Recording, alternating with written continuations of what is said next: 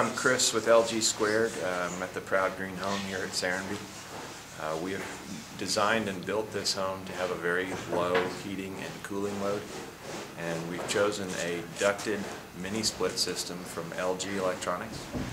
And to start off, we'll talk about the heating and cooling loads. The cooling load is about a 22,000 BTU cooling load, which means about a 1.78 tons. This house is 2,700 square feet, and most homes about 2,700 square feet are usually between 2 and 3 tons. We are just under 2 tons. Our heating load is approximately the same at about a little over 22,000. So we've chosen a 3-ton heat pump system from LG, and we've done that to be able to accommodate the heating load at the low temperatures here in Georgia. We get down to about, mostly in the 20s is about the lowest we get. Sometimes we'll dip a little lower, but we've sized it so that we have enough capacity to handle it.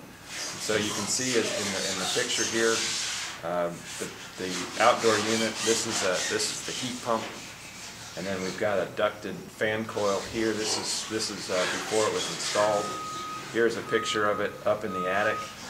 And if you follow me back here to the master suite, I'll show you.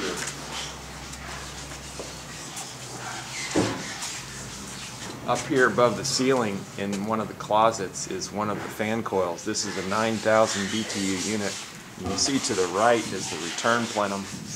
To the left is where the supply runs.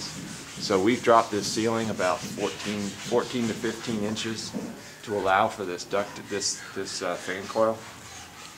Traditional, conventional systems are usually big. They take up a valuable floor space. So that one of the great advantages of these systems is that they're small and they take up little space and can fit into a lot of really small spaces.